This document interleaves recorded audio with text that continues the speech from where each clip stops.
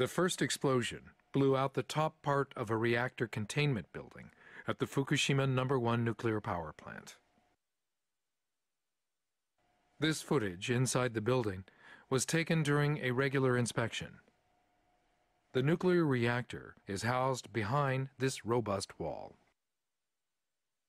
This is what a nuclear reactor looks like.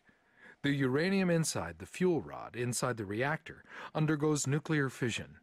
The rods emit heat, generating energy.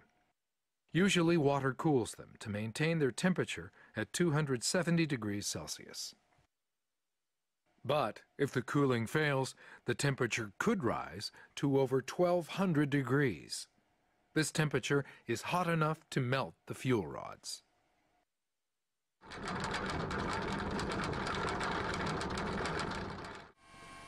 When the earthquake hit, the first safety system to prevent a meltdown was activated.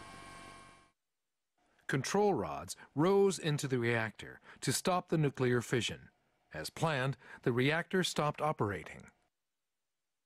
But the fuel rods were still hot. Water should have been circulated to cool them down. However, this didn't happen because of a power outage right after the quake. So the second safety system turned on. The emergency diesel power generator began spraying the rods with coolant. But an hour later, something unexpected happened. Without warning, the emergency generator stopped. Around this time, the tsunami, possibly as high as 10 meters, hit the power plant. Experts think this is what caused the generator to fail. Now, the third safety system started operating. It converts steam traveling through the pipes into water. It cools the rods, but the water level went down and the temperature continued to rise. All three safety measures had failed.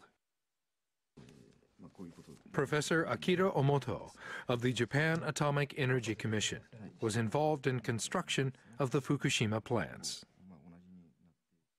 He thinks the cooling water somehow leaked from the reactor. The reactor's coolants must have leaked somewhere in the building.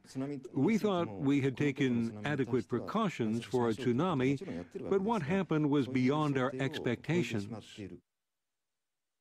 To forcibly cool the reactor, seawater had to be pumped into it and the containment vessel. Similar failures and a huge explosion also hit another reactor at the plant on Monday. Once again, nature has challenged man's best efforts.